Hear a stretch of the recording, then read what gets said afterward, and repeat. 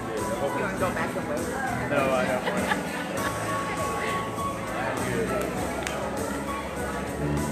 Hi, Gregory. Morning.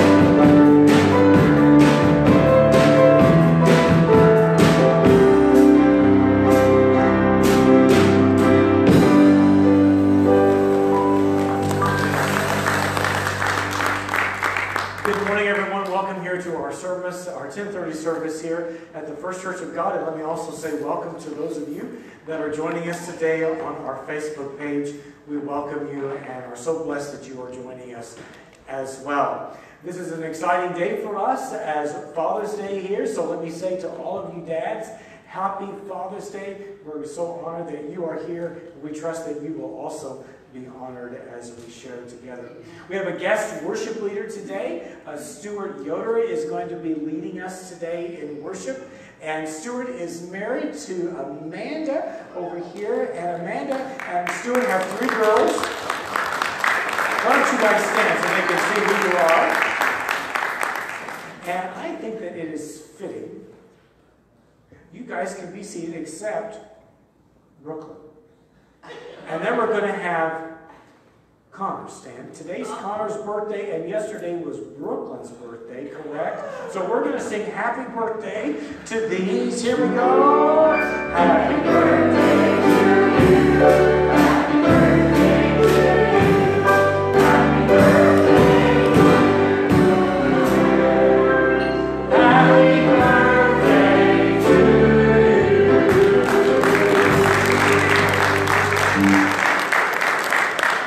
Amen. You guys have a great birthday. And so Stuart's going to lead us here in worship. But before he does, let's pray and ask God's grace upon us. Father, we welcome you here today. We look to you today that we might lift up your name, glorify you in every aspect. We pray this in Christ's name. Amen. It's great to be here this morning. Please stand and worship with us. You.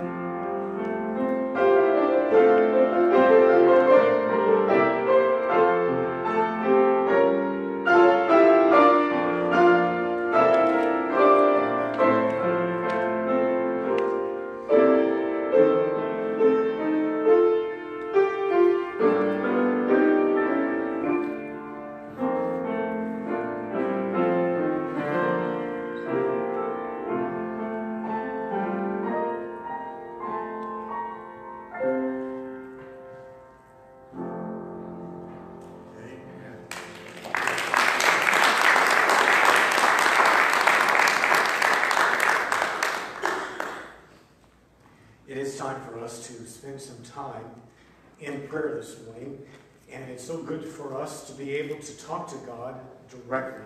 So we're going to encourage you to pray for the needs that we're going to place up on the screen, and we want you also to pray for the Nash family, also for Linda, and just specifically lift her up in prayer. But then let's also spend some time as we now look at the video that also brings to our mind other requests that we can pray for. Those of you that are watching on our Facebook page, we pray that you will also join us in this time of prayer.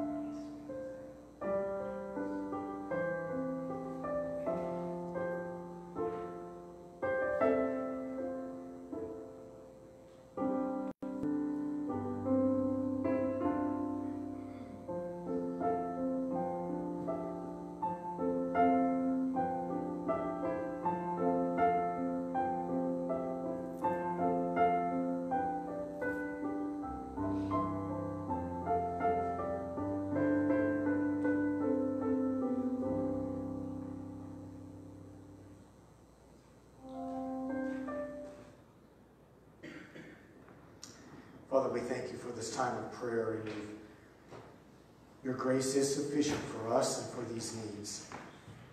And to this, God, we have asked that you will meet each one. For your own name's sake and for your own glory to be seen and to be known. We pray this in Jesus' name. Yeah.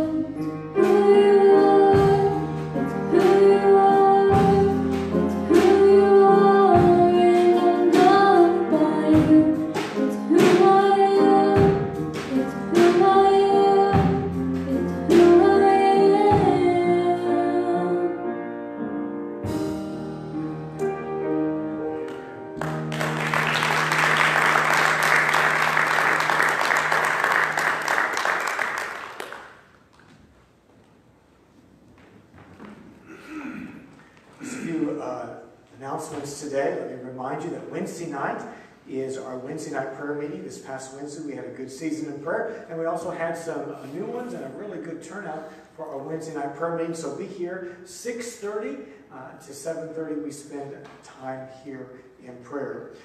Next Sunday we will also meet for our two-service format, but as most of you know, on July 5th, which is in 2 Sundays, we will go back to one service at 10:15. We also will show that on our Facebook page at a different time at 10:15, which will be live.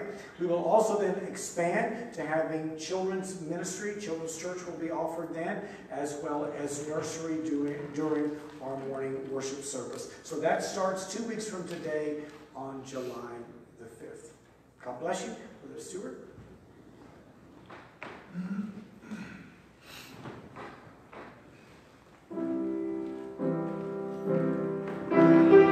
Please stand with us again.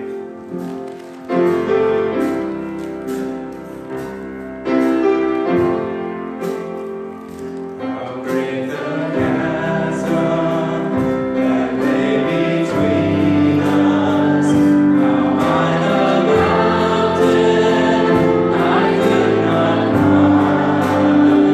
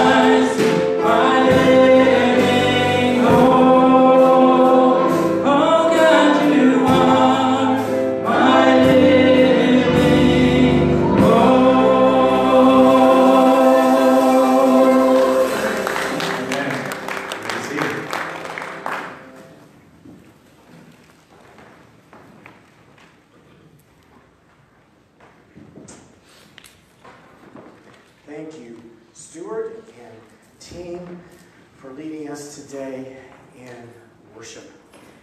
Today it's going to be a little different in our approach to the scripture. We're going to kind of do a mix of preaching and a mix of Bible study as we continue in this new series that we are in called The Quest, Pursuing the Riches of Christ. We're looking into the book of Ephesians, which was written by the Apostle Paul. And today I'm going to be reading from chapter 2 of this letter. And let me remind you, we have provided these study sheets. If you have not gotten one, would you mind raising your hand if you haven't got one? I think everyone has one. Great. And so we're going to look together at the Word of God. I'm going to read from Ephesians chapter 2, beginning with verse 1 down to verse 10. As for you, you were dead in your transgressions and sins, in which you used to live, when you followed the ways of this world and the ruler of the kingdom of the air, the Spirit who is now at work in those who are disobedient. All of us also lived among them at one time, gratifying the cravings of our sinful nature and following its desires and thoughts. Like the rest, we were by nature objects of wrath. But because of his great love for us, God, who is rich in mercy, made us alive with Christ even when we were dead in our transgressions. It is by grace you have been saved. And God raised us up with Christ and seated us with him in the heavenly realms in Christ Jesus, in order that in the coming ages he might show the incomparable riches of his grace expressed in his kindness to us in Christ Jesus. For it is by grace you have been saved through faith, and this is not from yourselves. It is the gift of God, not by works, so that no one can boast. For we are God's workmanship, created in Christ Jesus to do good works, which God prepared in advance for us to do. Let's pray. We're here today, Father, to again center our thoughts, our minds, and our lives around the Word. So we welcome you now to teach us, and above all, to change us. In Jesus' name, amen. We find out from this passage today that there are really four sections, if you will, that the Apostle Paul brings to us. The first one is really a rather negative thing, and that is he brings to us what sin has done. What sin has done.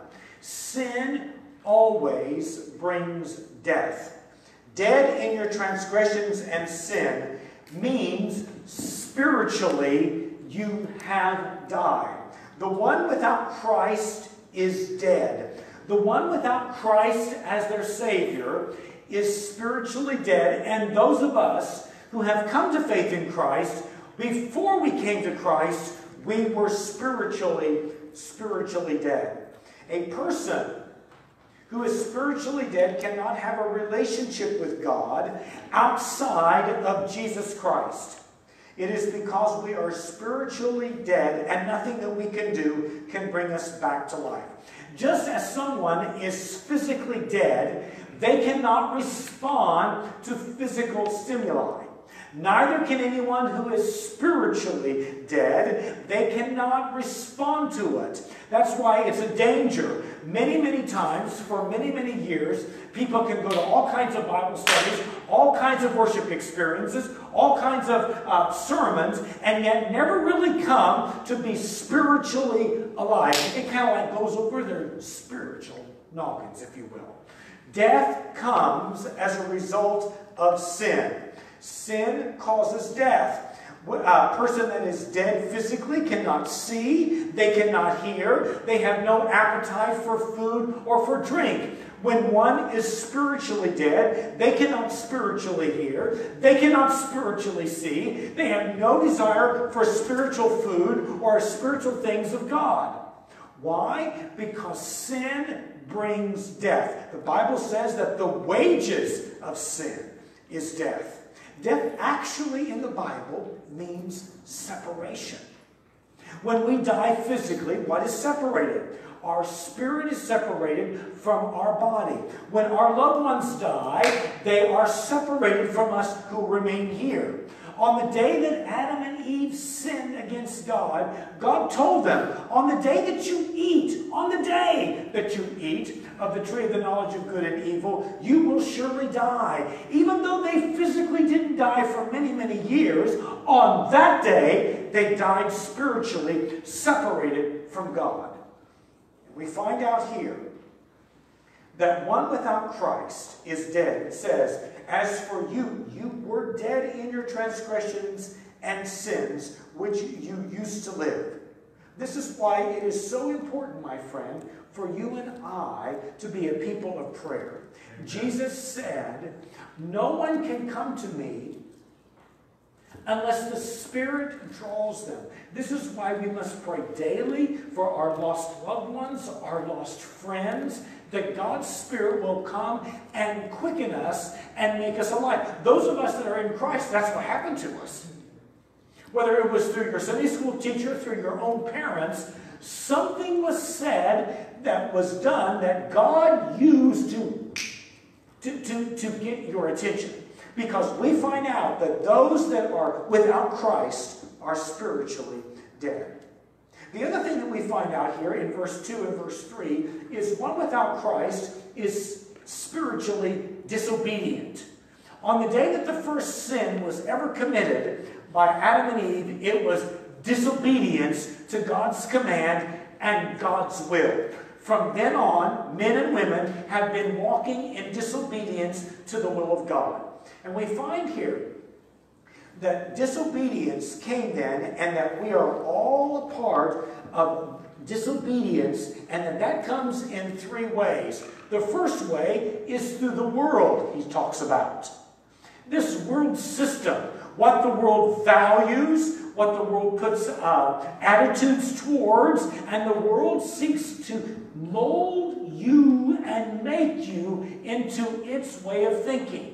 Whether it's through the media, through entertainment, through the philosophies of this world, the world is an avenue that seeks to draw you away from God and to draw you into sin. The second one is the devil. The prince of the air he refers to, Satan. Satan comes along and he speaks to us. And he always speaks to us in his native language, which is a lie. He mixes truth with a lie. Sometimes he comes in a form of intimidating us, making us feel fearful. He brings things that makes them worse than what they really are. He entices us. Why do you think you do it? You believe the lie that he presents to you, and you act on it. This is what is known whenever we disobey, it's because we have been led. The third one is our own flesh. Not the flesh and blood of our bodies, but the sinful nature that we have been born with. The sinful nature that demands its own way. The world, the devil, those and our spiritual nature will lead us away. They are the enemies of God, and they will lead us away into being disobedient. And we find out that those that are without Christ are disobedient. Next, we find out that the one without Christ is depraved. That's a strong word. Depraved means to be morally bankrupt, morally corrupt, wicked. A person without Christ lives to please him or herself. They're not interested in pleasing God, nor do they even really think that way. Their actions are sinful because their desires are sinful. Now, it doesn't mean that an unsaved person can't do something good. Jesus said, even though you are evil, you know how to give good gifts to your children. It doesn't mean that they can't do anything of good. It means that they spiritually have nothing within them to make things right between them and God. That they are spiritually dead, that they are walking in disobedience, that there is a depravity in them. And then lastly, those without Christ are doomed. We find that in verse 3. The children of wrath. The children of wrath. Those without Christ are already condemned. What it means, it just means that the sentence hasn't been carried out. The verdict is already in. We all stand condemned. But because of God's mercy and grace, He withholds the penalty of that in order to give us the opportunity to accept Christ. Look what Jesus said. We all know John 3:16. But do we know what John 3:18 says? Which is the words of Jesus. He says this: Whoever believes in him is not condemned, but whoever does not believe stands condemned already, because he has not believed in the name of God's one and only Son. Nobody can save themselves. That's right. Now that we have looked on what sin has done, let's now focus and take our attention to now what God has done, which is the second point of what Paul brings to us. Here is what God has done in verses 4 through verses 9. Let's turn our attention to it. God has demonstrated His working in our lives through 4 ways. The first is this: that God loves us. That God loves us is recorded there in verse 4. The Bible says that God is love. It's a part of God's nature, part of God's character. It's an attribute of God. And what an attribute is, it's a quality, it's a feature of His character and of His nature. God actually has an attributes in 2 different ways. He has these attributes that He possesses. For example, God possesses life, holiness, truth. Those are His attributes. Now, how He relates to us, His creation, is in different ways. Let me show you some example. We all know that God is a God of truth. In fact, there is one thing that we know that it is impossible for God to do. God cannot lie. It's against His nature. It's against His character. If He were to do so, He would cease to be God at that moment. So God cannot lie. He is a God of truth. His word is truth. You can bank on what He says. How does that then flesh out to how He relates to us? He is faithful to us. So when God says, I will never leave you nor forsake you, you can take that to the bank, because out of God's truth, a part of His nature and attributes, He then relates to us in being faithful. God is also a God of holiness. Holiness is a part of His character. His very essence is holy. How does He respond to us in that way? God is a God of justice. Sin must be dealt with because of God's holiness. God is also a God of love. God is love, the Bible says. So how does God then take that attribute and then relate it to us? He's a God then of mercy. He deals with us with mercy, and He deals with us with grace. Mercy is holding back that which I deserve. Grace is giving me that which I do not deserve. And God demonstrates His love for us in that way, through mercy and grace, by giving us the Lord Jesus Christ. When Jesus died on the cross, God showed His hatred towards sin and His love for sinners. So in this aspect, we see what God has done is that God loves us. Next, God has made us alive. Look at verse 5. God has made us alive. God made sinners alive when they were dead in sin. It's spiritual resurrection power that's done through the Word of God. You know, Jesus, when He was here on earth, He actually raised 3 people from the dead.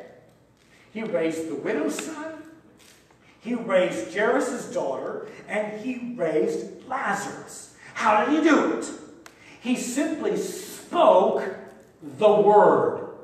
That's exactly what God does whenever He quickens, makes alive someone who is lost. It's His word. You remember, those of you that are saved, if you think back to it, you can remember when there was an impression that came upon you. When there was Maybe it was through your parents. Maybe it was through your Sunday school teacher. Maybe it was through a sermon. Maybe it was through a song. But it got to you. It flipped on a light. And for the first time, there was a connection. That wasn't because you arrived. That wasn't because of that person. That was because of God speaking to you, bringing you. That's what happens when we come to Christ. He makes us spiritually alive. Spiritually alive. Not only that, God lifts us up. He lifts us up. God does not call us out of a spiritual grave to leave us wandering around a spiritual cemetery. He lifts us up into heavenly places with Christ Jesus. He lifts us up. He doesn't let us down. He lifts us up. We used to sing an old song. I sang it the first service. He lifted me out of the deep miry clay. He settled my feet in the straight narrow way. He lifted me up to a heavenly place and floodeth my soul each day with His grace. God saves us, and then He lifts us up to seat with Christ, to be with Him, to have communion with Him, to have fellowship with Him, to have His strength. All of these riches that can then be ours. God lifts us up. It's an amazing thing that He has done for us.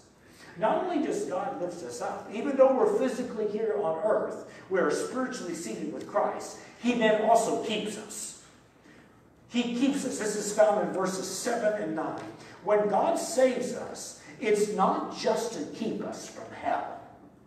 Although that is wonderful, that's not the end result. Salvation is not the end, it is the beginning.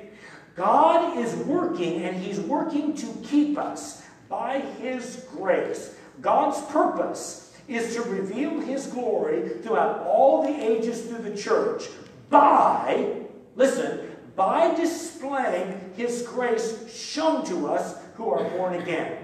This is why Paul said, He's able to keep me. I know whom I have believed and am persuaded that He is able to keep that which I've committed unto Him against that day.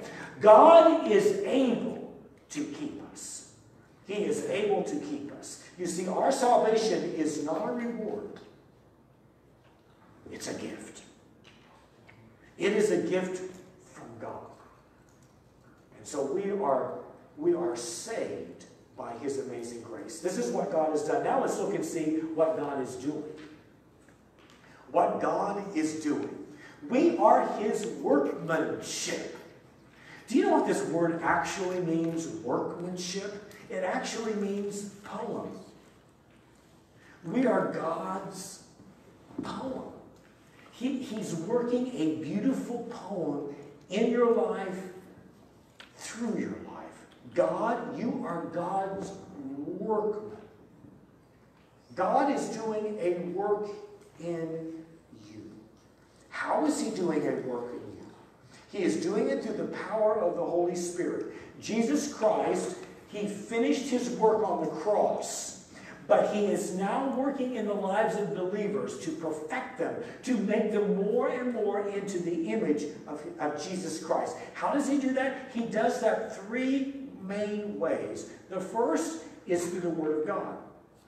The Scriptures. As we read it, as we meditate on it, as we feed on it, it is our life, it is our standard of faith, it is what we stand on. The Scriptures. The second is through prayer. Prayer is crucial. And God pouring in the power of the Holy Spirit into our lives. Through the Word, through prayer. And also, this one's not very popular, through suffering. Through suffering. The testing of our faith. The trials. The difficulties. Those things that we absolutely, I'm with you on this, I'm with you like you would not believe. The things that we want to run away from. The things we want changed. Those things God uses in our life. What does it do? It then brings us right back to the Word. It brings us right back to prayer. Brings us right, it's a continual dependency upon God. Because, listen, my friend, you and I are so prone to be independent of God. But we need to be dependent upon God, relying upon God, and that's what He is seeking to do in working in His workmanship. Lastly, what God is doing through us. Not only is God working in us, God is working through us. In verse 10, it says this, "For we are God's workmanship, created in Christ Jesus," for what? To do good works. To do good works. We are not saved by our good works. Can we say amen? Amen. We are not saved by our good works. But my friend, we are saved by the grace of God to do good works. Right. We are saved to do good works. So there's a plan that God has for you to do good works. Now there's all kinds of works. There are all kinds of works that we really don't want to be a part of. There's the works of the law. Well, you and I can't keep the law. There's also the works of the flesh. There's also these kinds of works. Religious works. What are religious works? Religious works are this. When an unsaved person tries to do things, tries to do religious activities, tries to do things to impress God and to bring themselves in God's good graces. That's not what we're about. We are about doing good works. Jesus said, "Let your light shine before men, that they may see your good works and do what? Glorify your Father in heaven." I told the morning group this morning, I had the privilege of playing the piano today for Stuart. And got here at 7:30 and we went through the whole thing. And then Casey and I played. And then I'm going to preach. I'll tell you, I'm just confessing to you, it's so easy for me. I don't know about you. Before the service, I had to go in the office and I had to shut the door. And I got behind the door so that no one could see me that's coming in the building with the front windows. And I had to just say to God, "God, I'm not relying on the fact that I'm playing the piano. I'm not relying on the fact that I'm playing a duet. I'm not going to rely upon the fact that I'm going to be the preacher today. My sufficiency is only in you and in you alone." We must remember that it is God that's making a poem out of our life. That God has called us to do good works that we would glorify God. Amen. Will you pray with me? Lord Jesus, we thank you so much that you did not leave us where you found us, lost in sin, dead, lifeless, spiritually unable to connect with you on our own merits. That we were children of wrath, but that because of this great love that you have, that's part of your whole being, you've related that to us through your mercy and through your grace. And you've come to offer us life. Thank you for what you've done in loving us. Thank you for what you have done in calling us alive. Thank you for what you have done in lifting us up to heavenly places. Thank you for what you've done in keeping us. Thank you for what you're doing in us, the poem that you're making out of our lives. And thank you for the good works that you have saved us to do for the glory of God. May this find good soil in our hearts this week. We pray this in Jesus' name. And everyone said together, Amen. Amen. Well, thank you so much for being with us. Next Sunday, we will continue to look in this amazing book of Ephesians written by the Apostle Paul, who is an apostle with authority to the church. called by Jesus, who calls us saints, and who calls, the favorite name that he calls the Lord Jesus is Christ, meaning the Messiah, the long-awaited one. So be sure, how many of you have brought your Bibles and your Bibles on your smartphones? Continue to bring your word, the Word of God, to the services as we look intently into it. Be in prayer for us next Sunday as we meet again for our 2 services at 9 and also at 10:30. And then 2 weeks from today, we'll meet at 10:15 in our service. I want to say also Happy Father's Day to you men. Men, as you are leaving today, the church has got you a little gift and card that the ushers will be giving to you as well. So I want to be sure to say Happy Father's Day. And Stuart, thank you so much for leading us. Let's thank God for Stuart and for his leadership. Thank you as well for joining us this morning here on our Facebook page. We are so delighted that you have met with us. In the name of the Lord Jesus Christ, you are all dismissed. God bless you.